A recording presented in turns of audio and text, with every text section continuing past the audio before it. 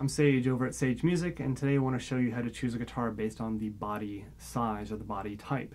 If you've already known that you're going to choose an acoustic guitar to play, and you know the guitar is structurally sound, you might want to now start choosing between different shapes.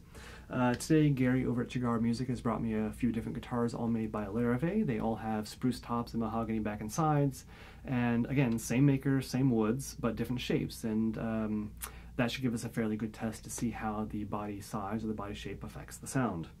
Over here on my right or your left is a OM model by Larrivee. Here on my left or your right is the Model L by Larrivee, which is the equivalent of the concert model and other guitar brands.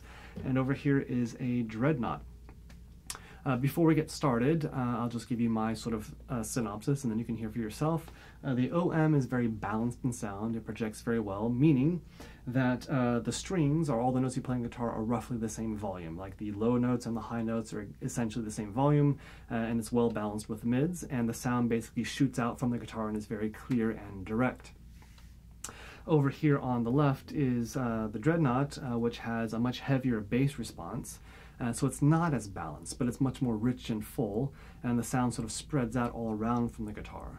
So depending on the situation, you might choose a Dreadnought to accompany a singer, you might choose an OM if you're playing fingerstyle or a solo gig, and if you do a little bit of both and have only the budget for one guitar, maybe you pick this concert model, which is somewhere in between the two. So now let's just listen to all three. I'm going to start by playing a scale on the OM. Again, very balanced and clear and projecting sound.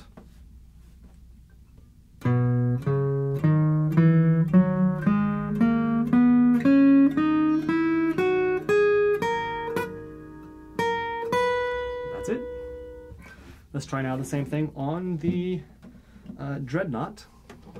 All right, this is the one that has the biggest bass response.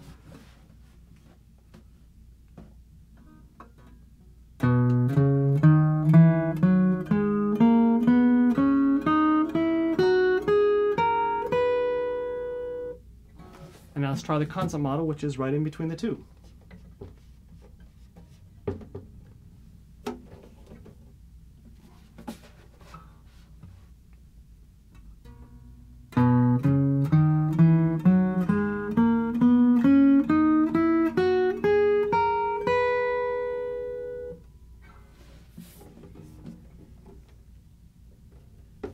So I hope you can hear the difference in bass response and clarity on those three guitars. It's going to be a little more obvious now when I start strumming some chords. Let's do that test next. Here on the OM, you're going to hear all the strings pretty much in equal volume to one another. It's going to be bright and it's going to be clear, but it's not going to have the same robust fullness as the Dreadnought. So here is the OM strumming, balanced and clear.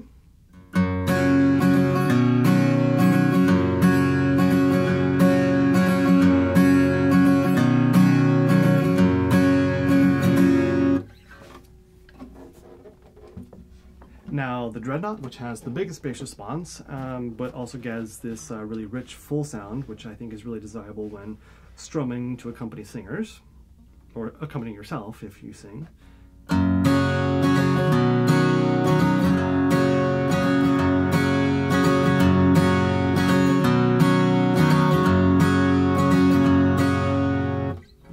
And right in between the two is going to be our concert model.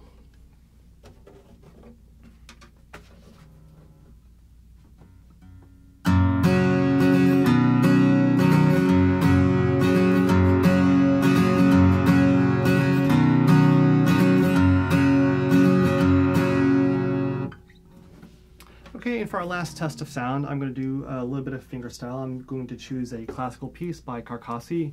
It's from his Opus 60. It's kind of popular among classical guitarists, and I'll play just the first few bars. Get rid of my pick there, and now let's try the OM. I think this guitar is best suited for this sort of music, and it sounds like this.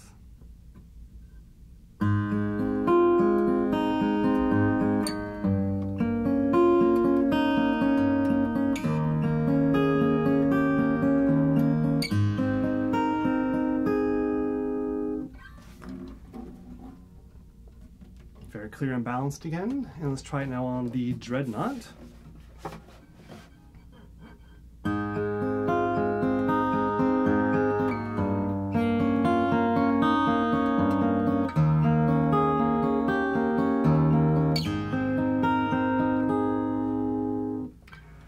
it's a full rich sound, but I feel like those basses sort of overpower the trebles just a little bit.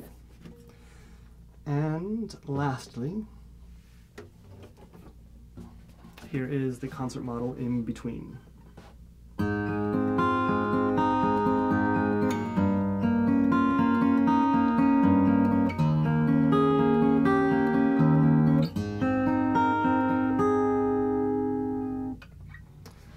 Okay, so in conclusion, just as I would suggest that you pick either an acoustic or a classical and electric guitar based upon the style of music that you want to play, once you've settled on an acoustic guitar, you should pick the acoustic guitar that best suits the style of acoustic guitar that you want to play most.